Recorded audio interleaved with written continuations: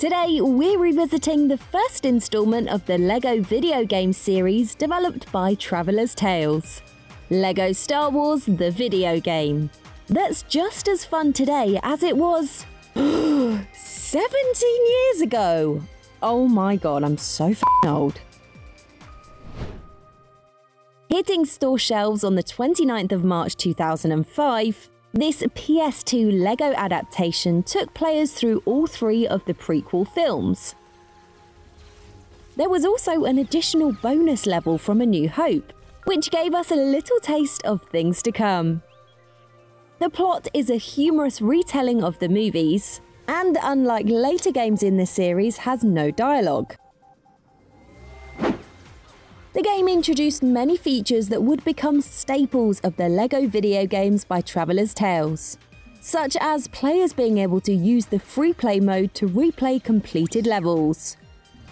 There's also Dexter's Diner, where players can either choose what level to enter or pay a visit to the parking lot.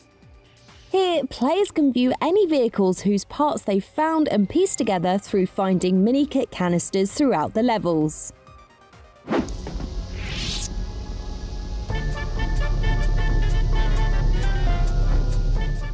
At the start of the game, the player only has access to Chapter 1 of Episode 1, Negotiations from the Phantom Menace.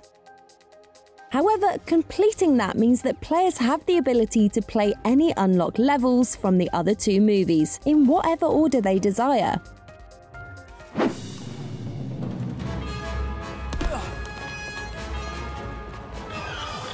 For the most part, the game uses the same background music as that of the films. However, as the game was released before Episode 3's soundtrack, those levels have a mishmash of music from the original trilogy. Hey, no complaints here.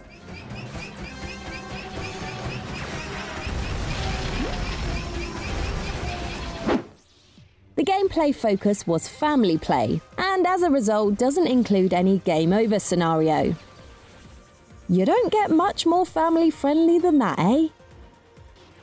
Players do have a health meter that consists of 4 hearts, but when this depletes, then the character they're playing as simply falls apart, and studs are lost instead of lives. These LEGO studs serve as the game's currency and can be collected throughout the game. They can be collected by finding them, smashing or using the force on certain objects, or defeating enemies. Studs can be spent on bonus unlockables such as new characters or cheats. There's a wide range of characters to play as in this game, with 56 overall on the PS2 version. Characters are all grouped differently, with these groups each having specific abilities and skills. For example, Jedi and Sith can use the Force, whereas droids have the ability to unlock special doors. By walking over to a friendly character, the player can switch control to them, which is required to use different abilities and to complete certain puzzles.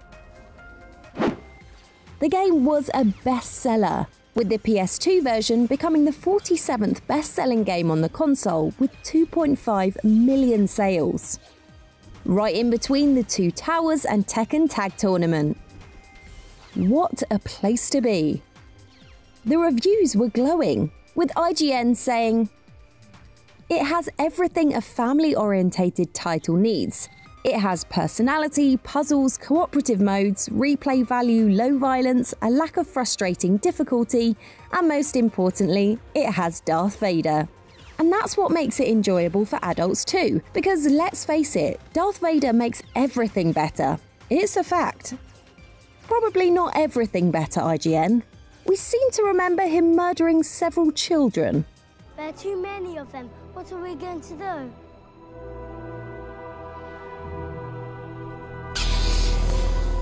But anyway, what did you all think? Martin says, "A true classic. I have really great memories with this game and I love the Dexter's Diner hub." Jordan remembers, "Lost many hours as a kid growing up on this. The day I unlocked Darth Vader was a great day." Frankie next. No exaggeration, the only PS2 game I played to the point where the disc didn't work anymore. We'd love to know how many hours it took for that to happen. Graham remembers. It spoiled Revenge of the Sith because it came before the film.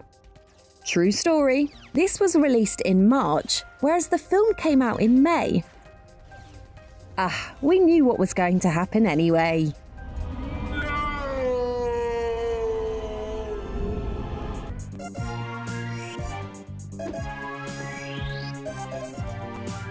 And finally, Andrew recalls going to the planet where the clones were created and finding the room that had the dance floor and random Lego characters dancing in there. My buddy and I thought it was the funniest thing ever.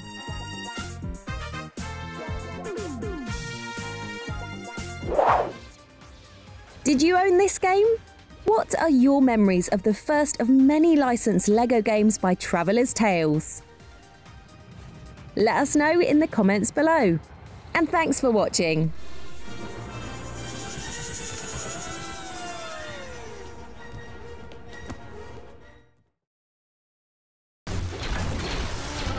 For more videos like this, make sure to subscribe and hit the bell to make sure you don't miss any videos in the future. Cheers!